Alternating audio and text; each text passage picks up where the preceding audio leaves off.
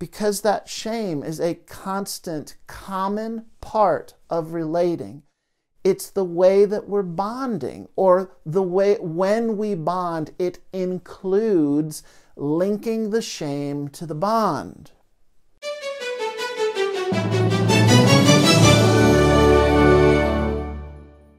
I'm Alan Robarge, an attachment-focused psychotherapist and a relationship educator, and I like to talk about how to heal attachment trauma and improve our relationships. And on this video, let's answer the question, what is bonding through shame? Let's explore specifically what that means and also name concrete action steps that you can apply to your self-directed healing work. Now, for my work with clients over the years, I've been developing and promoting a model of self-directed healing, and at its core, it's about three things: listening to self-wisdom, leading with self-action, and choosing self-compassion.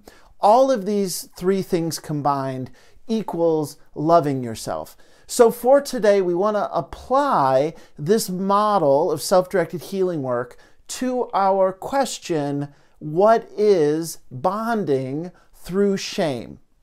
Let me share with you the structure of this video. I like to organize the content so that it covers three areas. We have the what, we have the how it works, and then we have the process or healing process.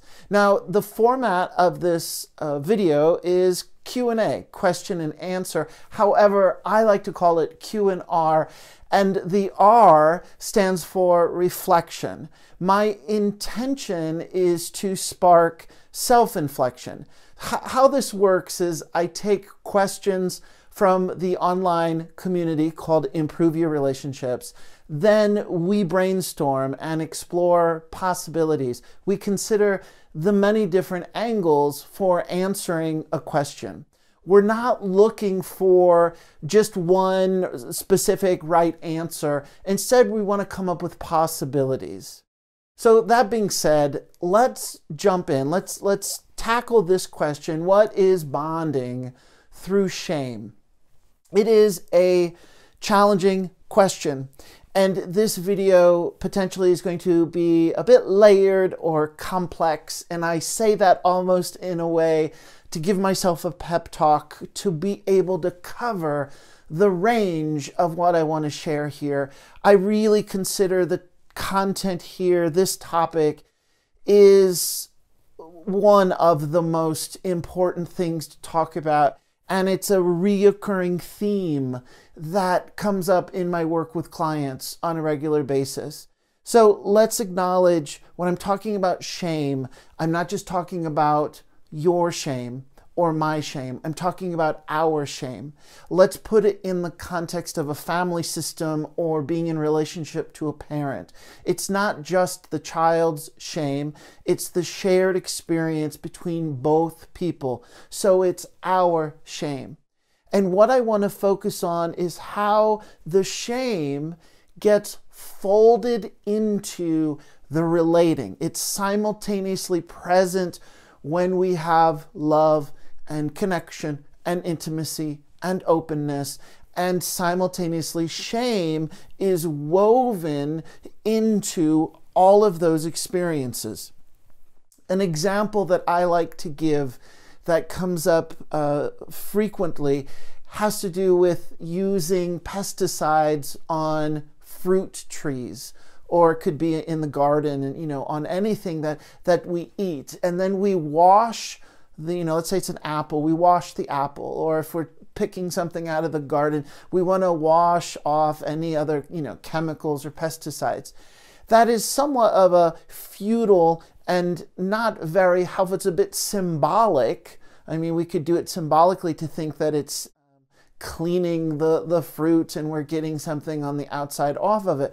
But the truth is that if pesticide has been sprayed on this apple for the duration of its life while it's been growing on the tree, the pesticide has grown into the apple itself.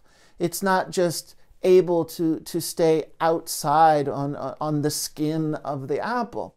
So we're not really washing it off. It's a part of the same, it's part of the whole apple includes a component, an aspect of that apple is the ingredients, the environment, the elements, not so much the ingredients, but all the elements go into making up that apple.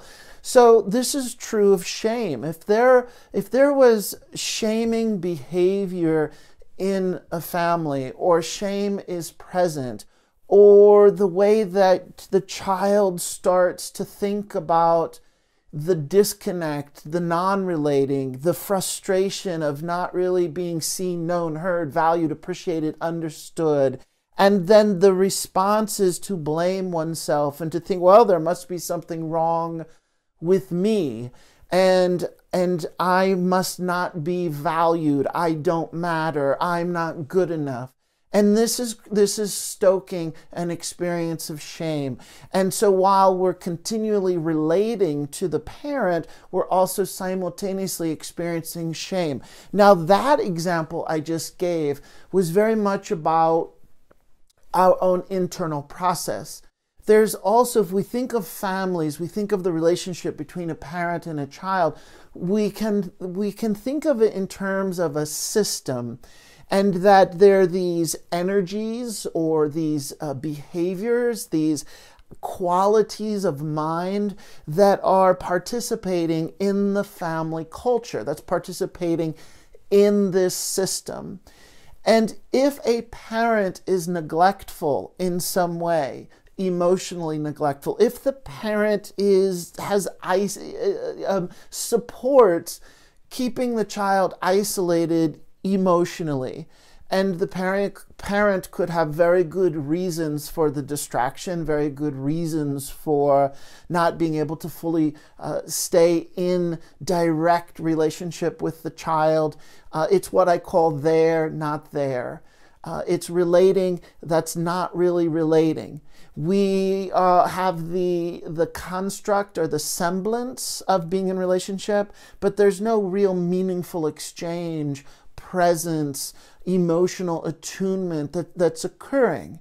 And if the parent is unable over time, now we want to give everybody the benefit of the doubt. We want to come from a place of gentleness and kindness and really support that we're not here to belittle the parent for falling short. However, it's a reality that happens in many families. And if the parent is unable to realize that their emotional availability is falling short and they're not actually showing up in direct relationship to the child, we can say that over time, now there's shame in the family system because that behavior is shameful. And now we have shame floating in the family system, and the child is going to soak that in, take that on as his or her own, as their own. And over time, the way that the parent and the child are relating includes an aspect of shame. The shame is now folded into the kind of relating that we're doing. Because this topic is so rich and so much, I have a whole series of notes here, and I want to check my notes to make sure that I'm connecting all the dots. So I'm talking about bonding through the wound, relating through the wound, linking the dysfunction of our relation, linking a dysfunctional way of relating to our relationship. Now let me use a bit of an extreme or obvious example that gives us more of a black and white framework. And then we're going to transition away from that more concrete example and again return to looking at more of this behavioral aspect of shame, or this feeling state of shame. The more black and white example would be if there's some kind of physical abuse happening in a family. And the child still cares about the parent. The child loves the parent. The child is dependent on the parent for their well-being. So the child is simultaneously investing in building relationship with the parent. However, every so often, there happens to be also physical abuse occurring in the home. And so in those times, relating to the parent is not safe, and it undermines trust, and it creates a fracture, a disconnect in the relating. But you see, those two things are simultaneously happening. We have the connection, the love, a child wants to feel close to a parent. A child wants to have a relationship with the parent and experience healthy dependency. And if there happens to be this additional layer of the physical abuse, those two things are getting intertwined. They're enmeshing. So let's take that same idea of this ability for these things to enmesh, and now we're not looking at physical abuse. We're looking at there's behaviors that are occurring that are creating an environment of shame. The child is taking that in, and it is now shaming theirself. The child starts to shame themselves. And the way that the child maintains, here's the clincher, here's why this video is so important to me. The way the child maintains a relationship to the parent is to keep the shame alive, because the shame becomes the language or the vehicle or the glue, the way that we stay connected. So I'm going to say that one again. I mean, this stuff is so layered and complex, but please stay with me here. This is most important for our healing work, because many of us get into a double bind and we get stuck here. When there's shame present, it could be being shamed in the sense of the parent is belittling. It could be that due to the lack of connection, the child starting to blame themselves, and there's a quality of, well, my parent is not reaching out to me because I don't matter. There's something fundamentally wrong with me. I'm lacking, I'm broken, my parent doesn't like me, I'm not good enough. So it works sort of both ways. It can be very much directly the parent's behavior and something the parent is or isn't doing. It's also how the child's interpreting the very painful disconnect of not having a more active, emotionally attuned, connected relationship with the parent. And so then the child's response is to start shaming themselves, to manage the grief and the pain of what it's like to not be close to that parent. And over time, because that shame is a constant, common part of relating, it's the way that we're bonding, or the way when we bond, it includes linking the shame to the bond. And therefore, if we want to continue to stay in relationship, if the parent and the child want to continue to stay in relationship, they are going to keep their common language, their common approach, the common way that they exchange connection is going to have to stay in place. So we're no longer just connecting through caring.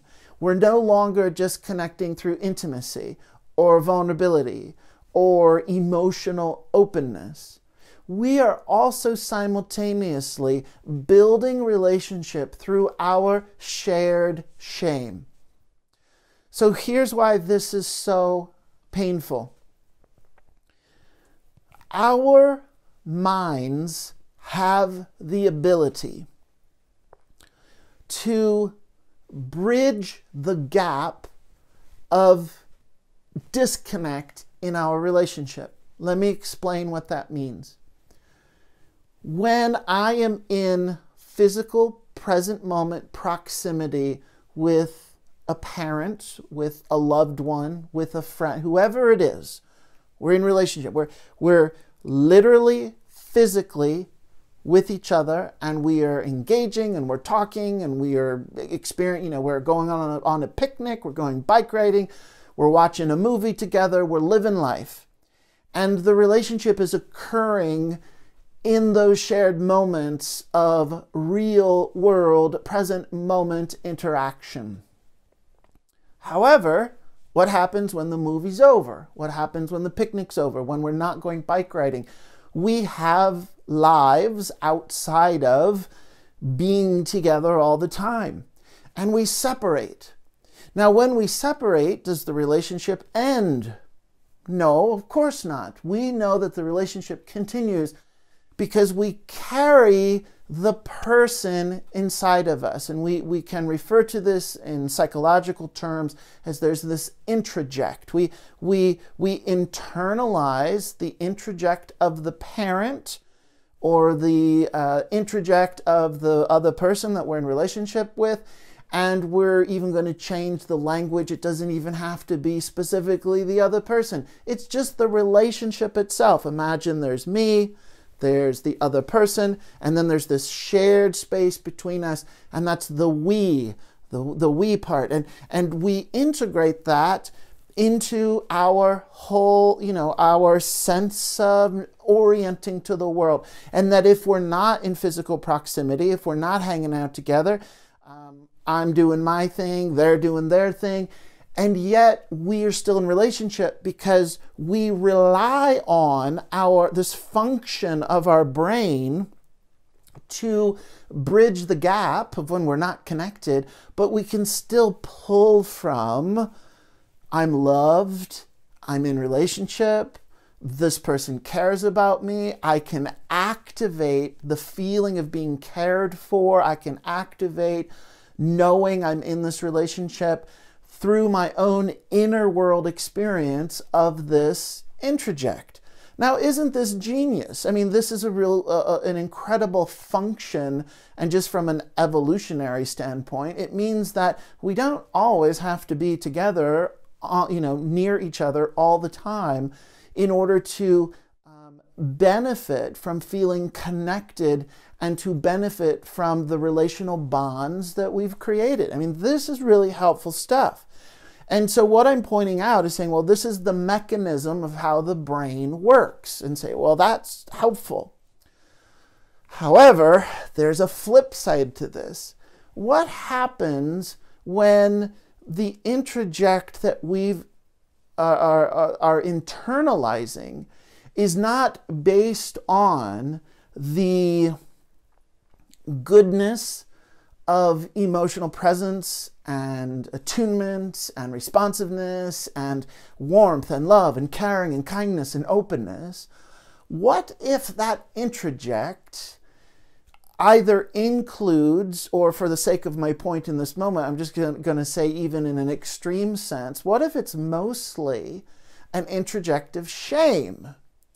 So the way that I can bridge the gap and stay connected to the parent that I care about, the way I can bridge the gap and stay in relationship to the person I care about, is by activating this shame.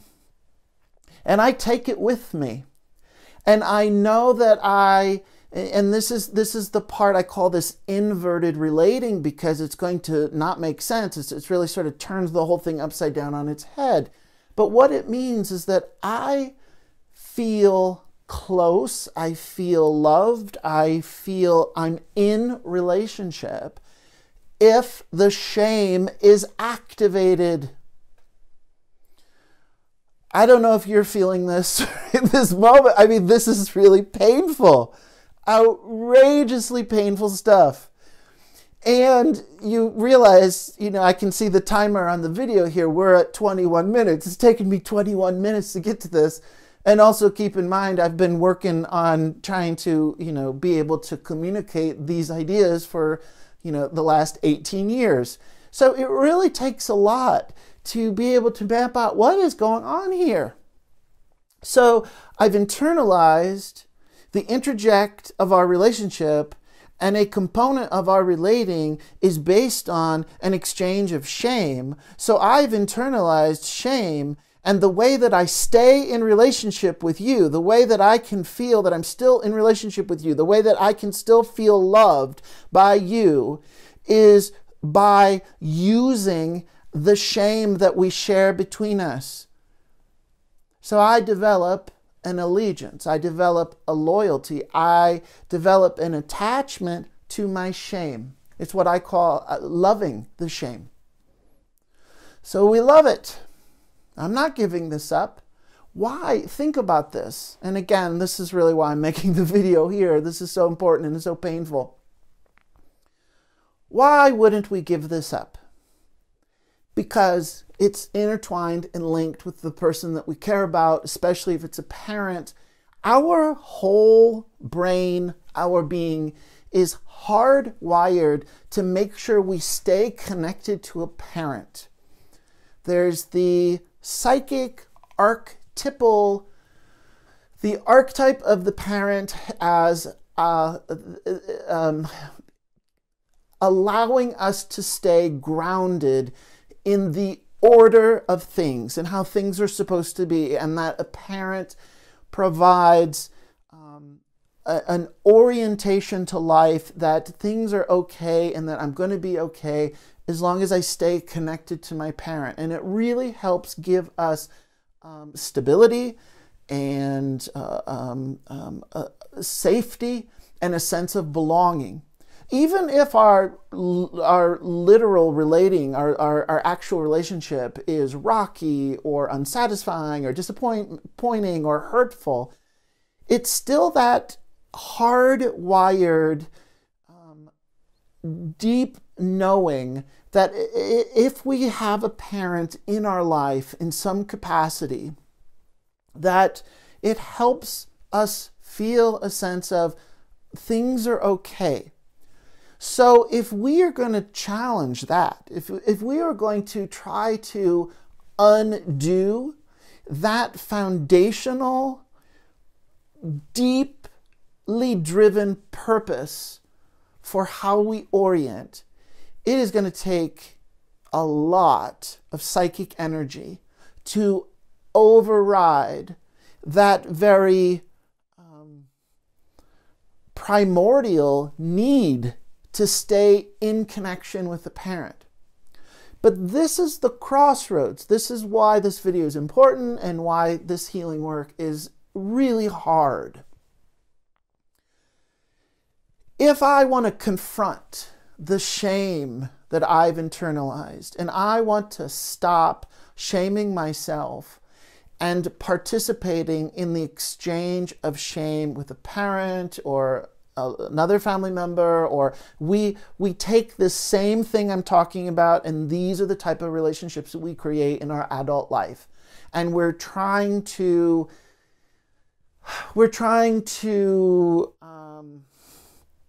almost recruit through trauma reenactment. We're almost trying to recruit someone to join us in this same kind of dynamic and to say, will you love me through the shame? Will you know me through the shame? Will you relate to me through this trauma? And this is what is meant by the word trauma bond and trauma bonding. And I took time in this moment before just going directly to that word, that phrase, trauma bonding, because it can be off-putting. It can be a bit extreme or hard to make sense of.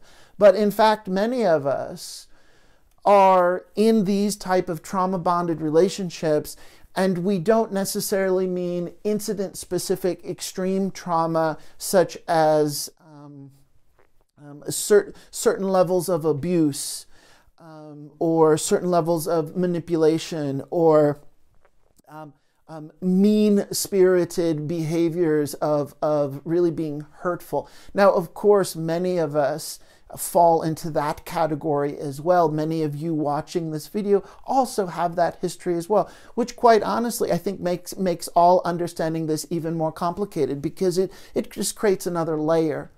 But in this moment, I'm not so much, when I think of trauma bonding, I'm not thinking of that there was an incident-specific trauma and or ongoing chronic abuse, and now we're bonding through the abuse. And again, that's very much what means by that phrase. But I'm also borrowing this idea, or I'm going to apply how this function of trauma bonding works to saying the trauma is living in a chronic state of shared shame. And that shows up as our wound. And we continually stay connected to the parent through the wound. It's how we stay linked. It's how we stay bonded. We know each other through the wound. So you do healing work. You get to a certain place. You uncover the layers. You work with the grief. You drop into not only what happened, but also what didn't happen. And you get to a point where you realize, I don't want to relate on this level of shame. I don't want this to be a strong leading aspect of how we're in relationship. So I want to shift this. I don't want to know you through shame. I don't want to use the language of shame. I don't want to keep shame activated in my psyche as a way that I relate to you and keep the introject internally centered I don't know the word here, how I keep that shame at the forefront of how we're relating. I want to move it aside. Here's the challenge. The double bind in our mind, double bind meaning you're between a rock and a hard place. Both options are unattractive. It's the phrase, you're damned if you do, you're damned if you don't. And so if we want to move away and say goodbye to our shame, the way that it is coded in our brain is that it's going to be the same as saying goodbye to the parent.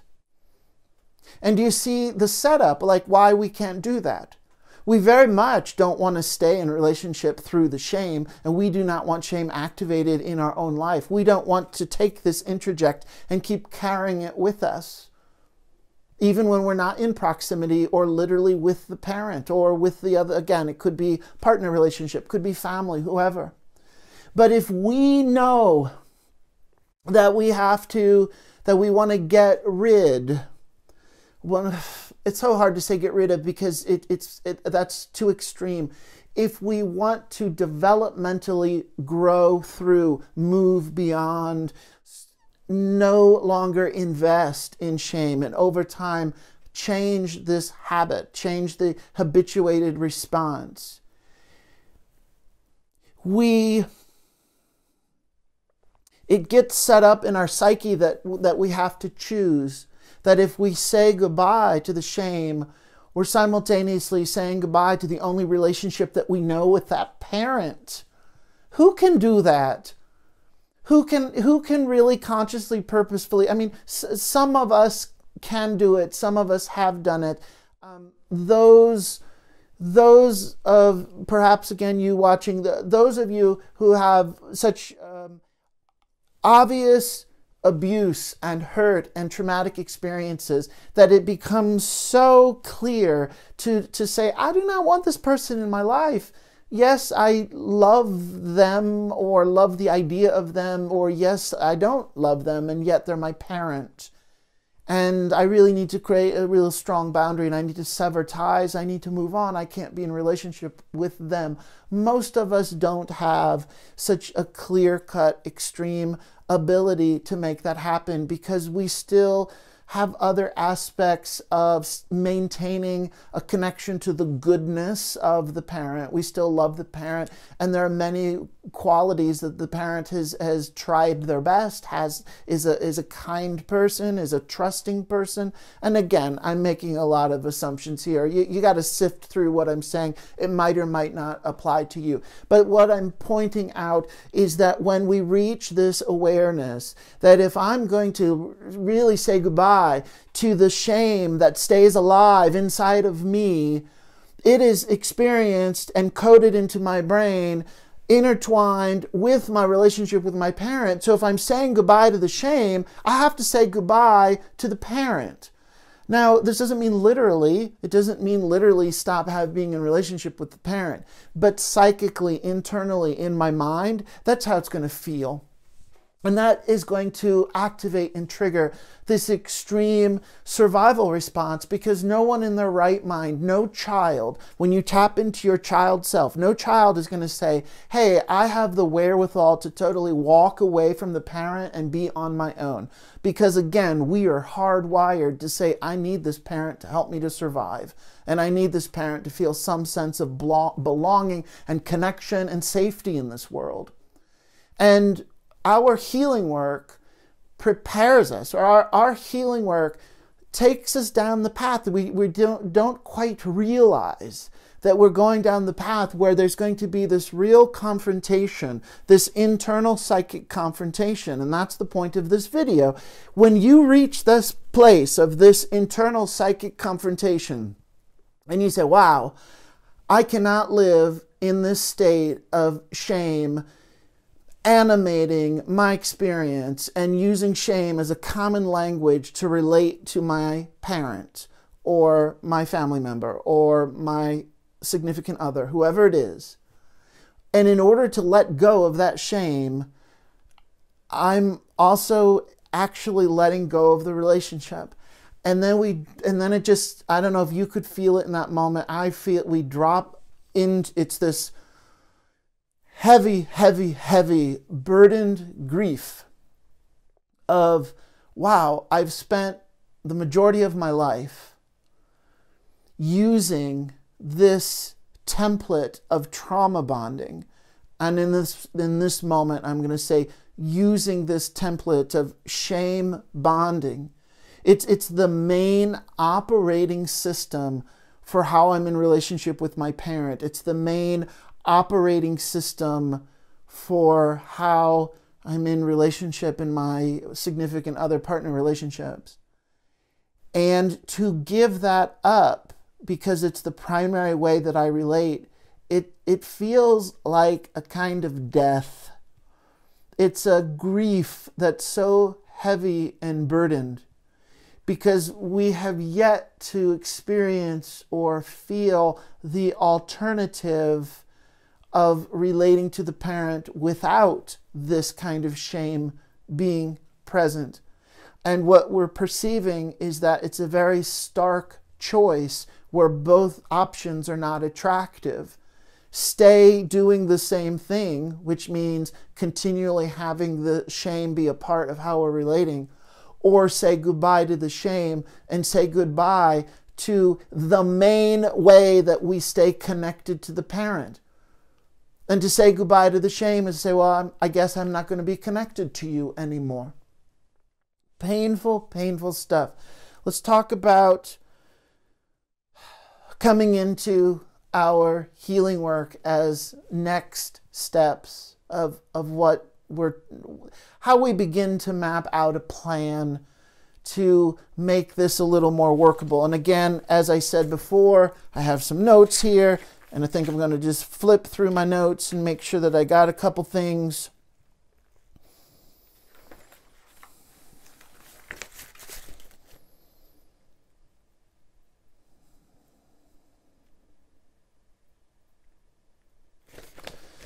So,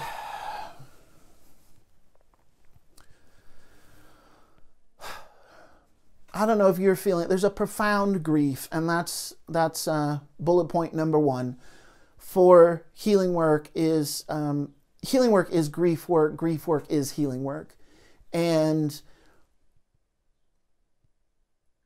we show up like we're doing right now in this moment to contemplate, to have a visceral, embodied,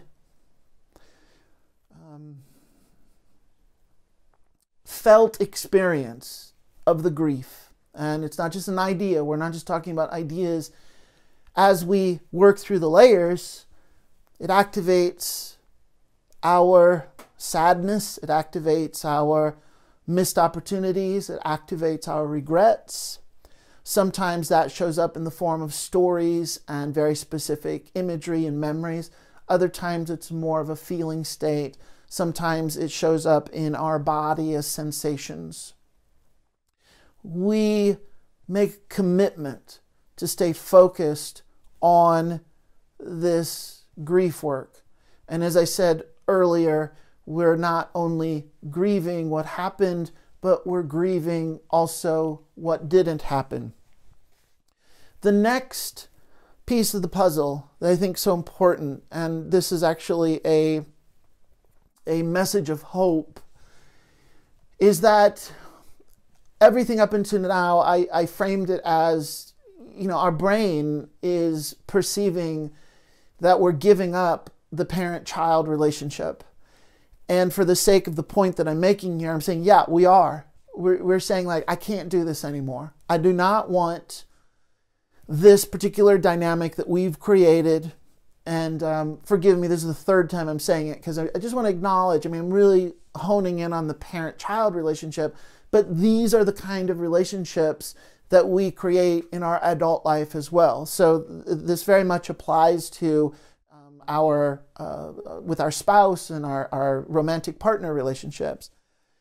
But in the example with the parent, and if we're really saying goodbye to parent-child relating, the hope, the invitation, or the place also that you can approach with a kind of freshness is to say, well, we need to learn adult to adult relating. And that we are not going to see our parent as a parent, and we are not going to keep trying to get the parent to be the parent that they never were.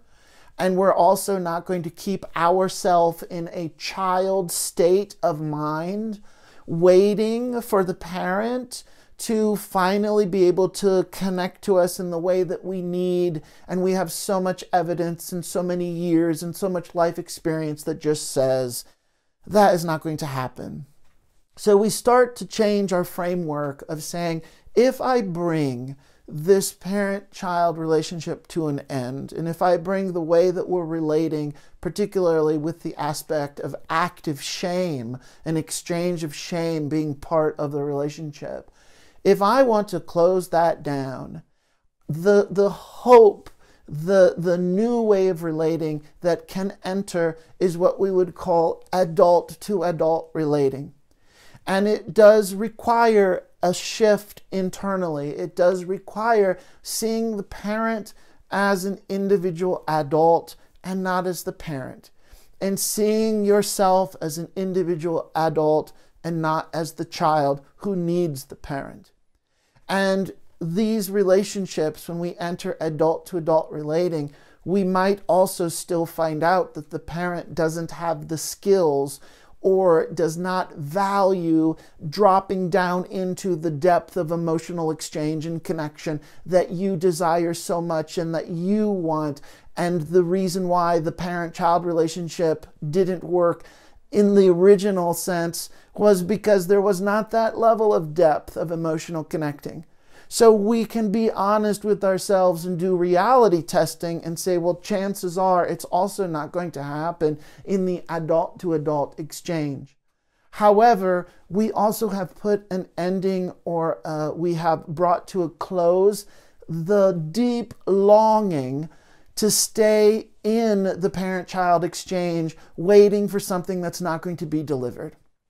Now, you also might conclude, and this is another layer of grief, that you don't want to be in adult to adult relating with your parent.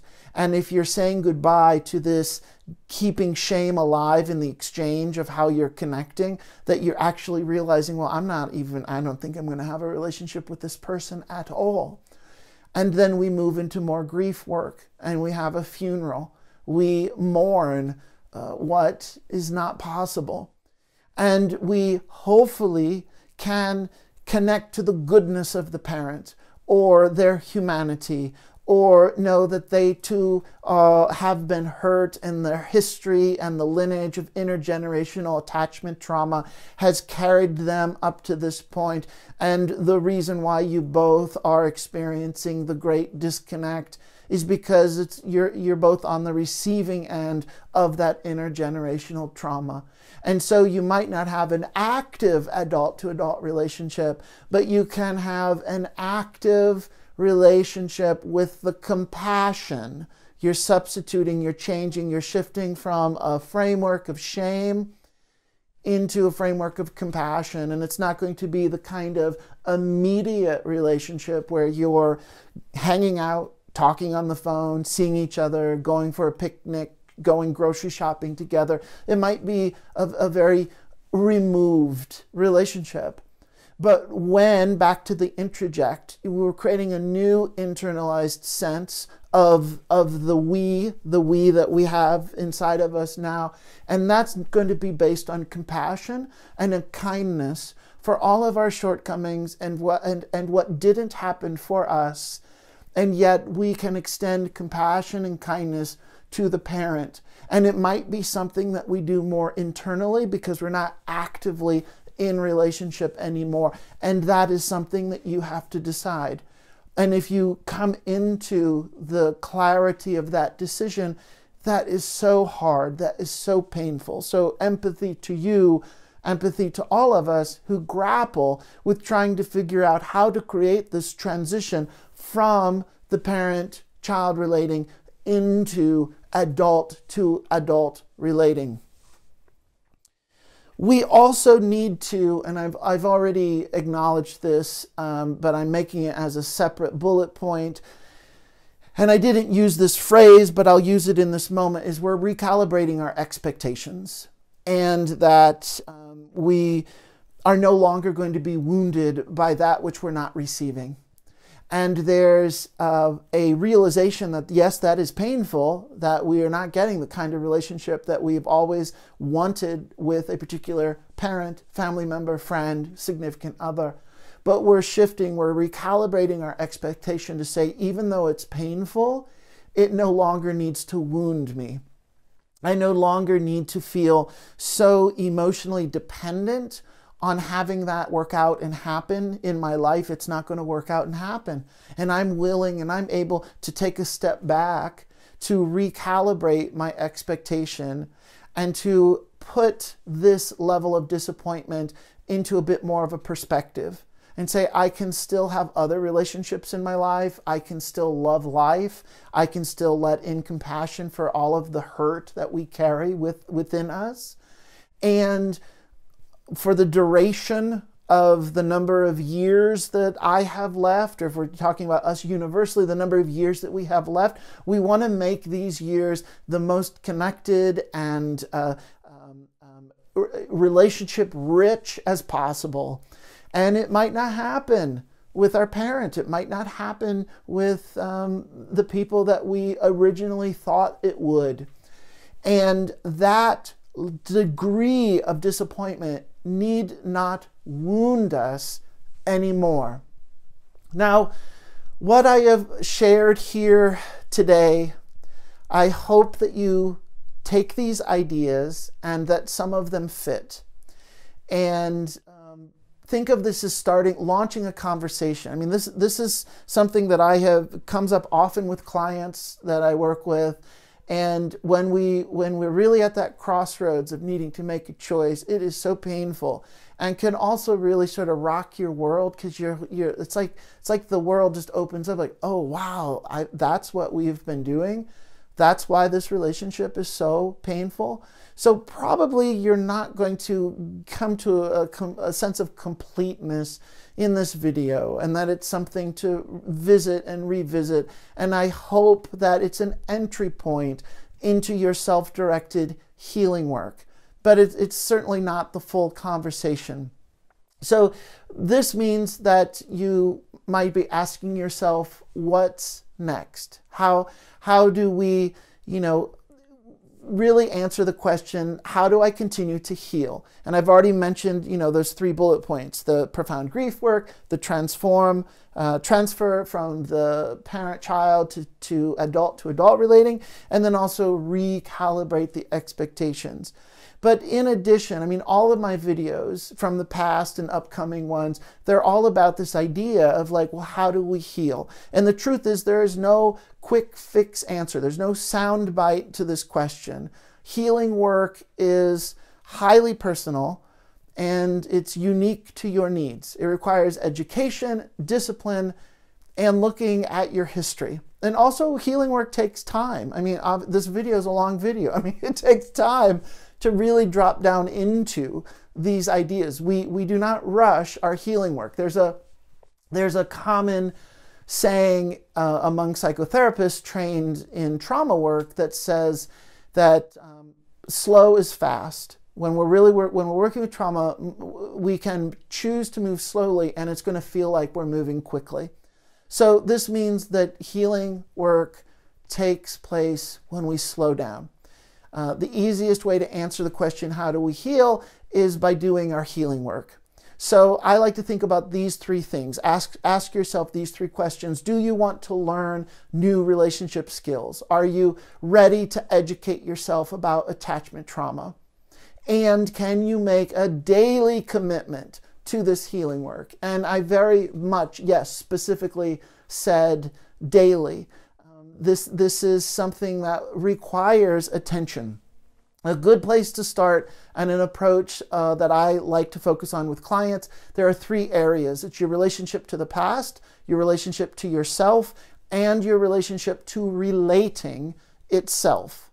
So first, the relationship to the past. This means childhood, this means family, intergenerational trauma, inherited core beliefs. We take an inventory of where we came from. We identify the learned patterns and how these keep showing up in our relationships today. So we see the past playing out in the present. When we say the past, we don't mean that it's stale and it's removed and it's something, behind us. The past is very much active and alive in the present. We keep playing it out. The next is your relationship to yourself. What this means: strengthening a sense of self, knowing your values, voicing your preferences, and pursuing your desires. We do this by enforcing our boundaries, which means you need to know what boundaries are. And then we take action. Taking action means asserting agency. The what can I do, the ability to do, the ability to create change. The gas in the gas tank is the agency. And we need to be able to put one foot in the other. It's not just a fancy idea. Healing work is not just something that we think about here. Hold on real quick. Excuse me. So also, this is about knowing how to advocate for yourself. The relationship to yourself is one of self-advocacy. And when we advocate for ourselves, we are caring about ourselves, and that is strengthening and planting the seeds of self-love. The next component, the piece that I teach that is important, is to really think about relating itself, the art of relating. What does that mean? How do we create relationships? How do people engage? How do we engage? How do we show up in present moment interactions and manage to communicate with intimacy and vulnerability and emotional openness? This is a skill, and it's a somewhat meta, meta is thinking about thinking. So if we're talking about the art of relating, we're taking a step back and we're really looking at the mechanics. Well, how do people relate? How do people bond? And that requires some effort. We don't just magically know how to do this. It requires some education and practice. And so relating itself, the art of relating, is a really important component of healing work. And the way that we do this, a very foundational skill, is to lead with curiosity, to be curious about your own inner world process and curious about your relationships, but also curious about how others relate as well. So what I am talking about, everything I'm talking about in this video and up to this point about healing work, is that we need a plan. And the model that I teach, and I said it earlier at the beginning of this video, is that of self-directed healing work. Now, self-directed healing work does not mean that you're by yourself doing it alone. This is not about isolation. It's important to be able to talk to others about your progress. We could still feel a sense of camaraderie, connection, and community, which is in fact the reason why I did create an online community called Improve Your Relationships. And we are a group of like-minded learners who realize we do not want to go it alone. Self-directed healing work means that we, at the core of who we are, need to make choices of whoever's driving the bus. Well, we're driving the bus. And that we have to tap into our inner wisdom to know how to make choices for our own growth and our own maturing. And yet we are bouncing ideas off of each other. We are exchanging skills with each other. We're offering encouragement to each other. We're also sharing the depths of the pain that this is hard work. So self-directed healing work is an orientation that we collect the resources that we need, and we make some choices on how we apply those resources.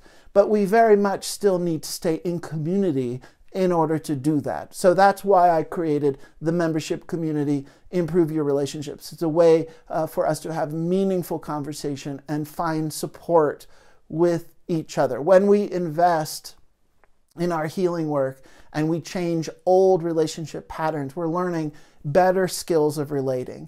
And if this interests you, if you'd like to join us, you're welcome to join us. You can learn more by checking out alanrobarge.com/community. Make sure that you could see in the description, the URL will be there as well. Now keep in mind, if you value these videos, if you receive benefit, please consider becoming a sustaining supporter. You can make a donation, you can join the membership community, or you could also purchase one of my courses. Thank you in advance for the contribution. It not only acknowledges the hard work that it takes to make free content, it also guarantees new videos for you in the future. Your contribution is one way to pay it forward. In closing, I want to name why we do this work. Our attachment trauma keeps us disconnected in our relationships. And that often includes feeling disconnected from ourselves, which is very painful to live your life feeling disconnected from yourself. It sets us up to believe our relationships are going to fail. The good news is that healing attachment trauma is possible. So please take from this video some encouragement and know there is hope.